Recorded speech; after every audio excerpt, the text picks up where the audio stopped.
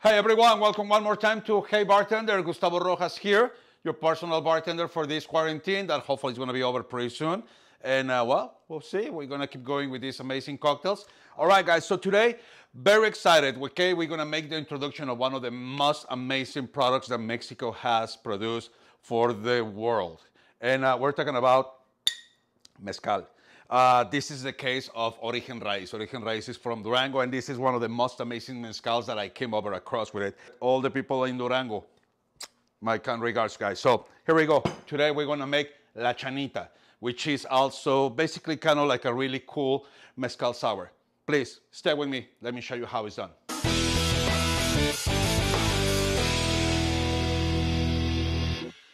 Please, if you like the channel, like, subscribe, share it. You know, a lot of people probably they don't know about these very simple and easy to do cocktails. And hey, maybe you are doing him a favor. Okay, so like I said, super proud of producing, making a really cool cocktail with mezcal.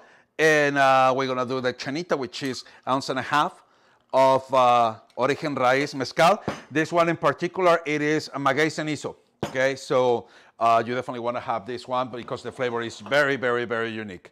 Also, you're going to add some Cointreau because it is a cocktail is going to go for 1/4 ounce.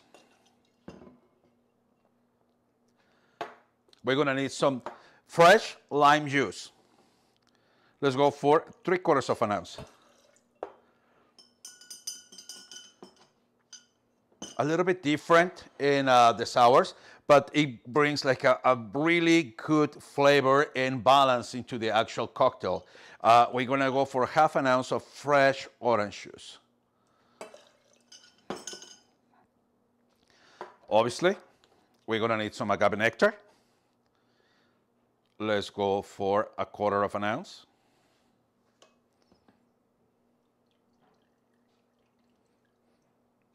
And I know, in Hey Bartender, we put a lot of huevos. So vamos a echarle huevos.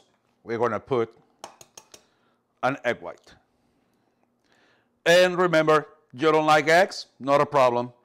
Use your aquafaba, which is the water inside of the garbanzo.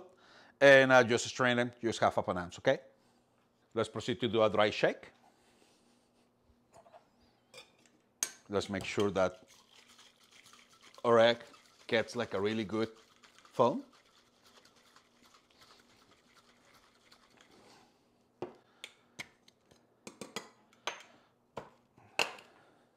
And now, if you have the chance to have a nice sphere, or even better, a nice rock, that will help you to do the shake without making trapping all the actual froth in between the ice.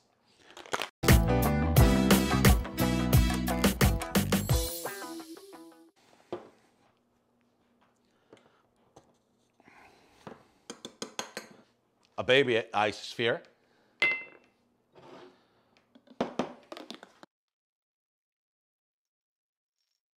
That looks absolutely perfect. For your garnish, you can do it 2 ways, but this is the one that I recommend you guys. Just grab a little bit of a cinnamon.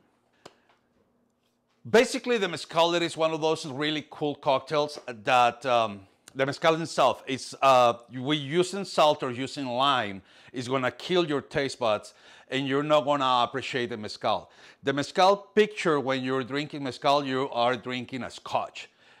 Believe it or not, it is so complex and it has so much time into it that we will spend like a really long time talking about it. But cinnamon, fruit, and vegetables, kind of like a carrot, cucumbers, little pieces of mint, it will go and blend perfectly fine with the mezcal rather than kill your taste bud with wedges of lime.